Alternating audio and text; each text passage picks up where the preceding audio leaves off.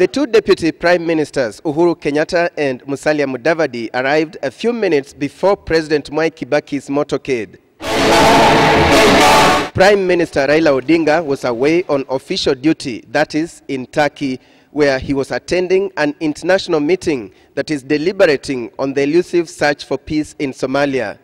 Vice President Kalonzo Musyoka was absent too. He has been in China and is expected back in the country on Sunday. And for a while, the focus was on the two deputy prime ministers as they exchanged pleasantries.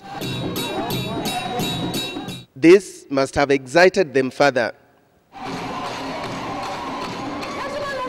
With both the prime minister and vice president away, many wondered who would invite the president. Mudavadi was the man. In his short speech, he congratulated Kenya's soldiers in Somalia. Sisi kama Wakenya wote tujiunge ili tuepukane na vitendo vya ugaidi. He then hailed President Kibaki for his good leadership. Tunakupongeza kwa msingi ambao umewekea Wakenya. He was invited in his capacity as Deputy Prime Minister, but when Musalia invited the President, this is what he said. Mheshimiwa Rais, ningependa kuchukua fursa hii wa kibinafsi kukualika ili hutubie taifa na utupatie mawazo yako, mawaidha yako. Some asked what did he mean on his own behalf, yet he had been invited as Deputy Prime Minister. His short speech was to become a subject of debate on social media, with one tweeting that Mudavadi had been given a chance to address millions of Kenyans but blew it away by saying nothing.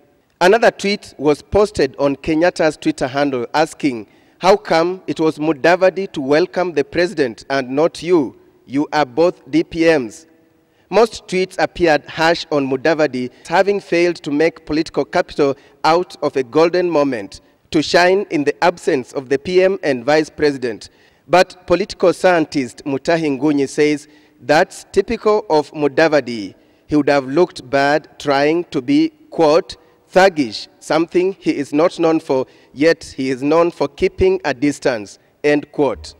Lawyer Harun Dubi said Mudavadi is perceived to perpetuate impunity by clinging on to the DPM's position despite defecting from ODM that sponsored him, and by President Kibaki accepting to be invited by him, it showed the president was still living in the past with the old constitution.